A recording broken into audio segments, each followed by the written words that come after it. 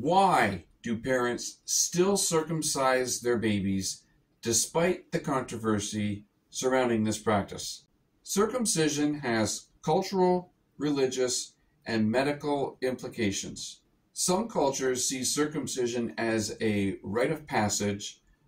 Some religions see it as an obligation, and many medical professionals actively push circumcision onto parents.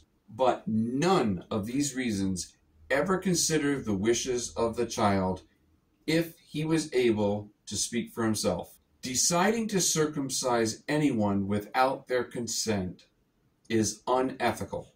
No one has any right, for any reason, to amputate a normal, functioning part of someone else's body.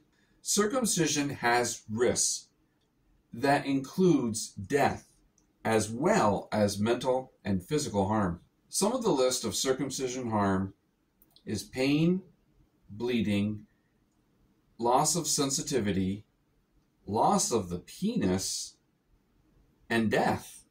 I know that some of you are going to say, but wait, circumcision was in the Bible.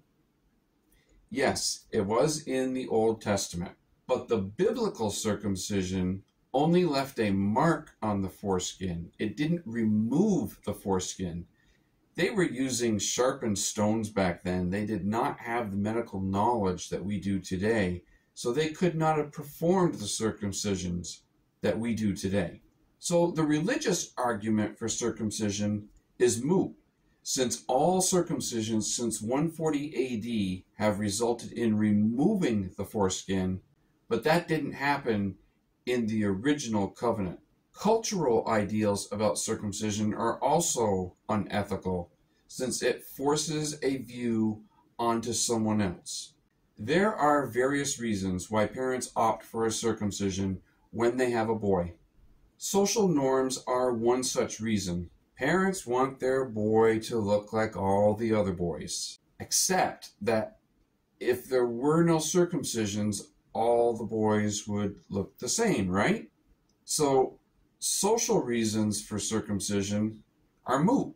Family tradition is another reason that parents rely on to justify circumcising their child. The excuse to circumcise a child so that he looks like his father, his brother, his brothers, or other relatives is absolutely stupid. If a relative was missing a body part, say a limb or a digit or something like that, does that mean that in order to look like that relative, that body part should also be cut off that child? And the family tradition excuse for circumcising a child makes me wonder, what do these families do at family reunions? Do they all expose themselves to make sure they're all the same? Another reason used to justify forcing circumcision on a child is for some perceived health benefits. Cleanliness and cancer are the main scare tactics used to justify an unnecessary procedure like circumcision. It takes literally seconds to clean under the foreskin, but it takes us 2.5 minutes to brush our teeth. So if we have to circumcise our penis to be cleaner, shouldn't we remove all of our teeth to avoid getting cavities? It seems to me that oral hygiene is a lot more involved than penis hygiene.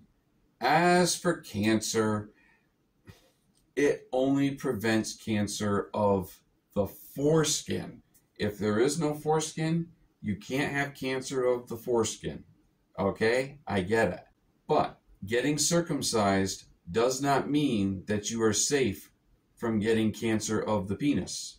As for circumcision preventing cancer of the foreskin, did you know that it takes 10,000 circumcisions to prevent one case of cancer? That's completely illogical to put so many men through such a lifetime of harm, both mental and physical, to prevent one case. Since circumcised men do develop penile cancer, this scare tactic is also moot. So by now, are you seeing how lame these excuses are to justify circumcision? I was circumcised shortly after birth. No one ever told me why I was circumcised. No one ever told me that I was circumcised. I thought that's just the way I was designed.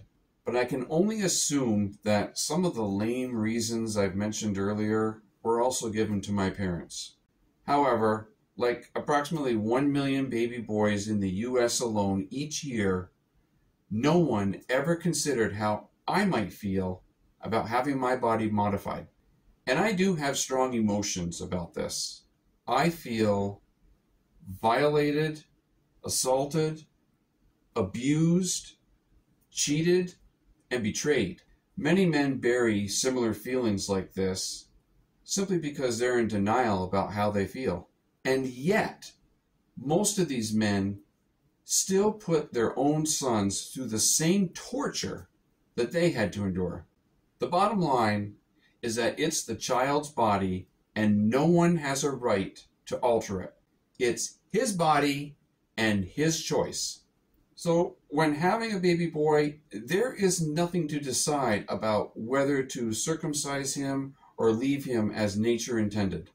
His DNA produced a foreskin, and it has a purpose. Leave him as nature intended, and respect his bodily autonomy. Check out my playlist for other foreskin restoration and circumcision-related videos. Also, join my foreskin restoration Discord server. The link is in the description below. Until next time, peace.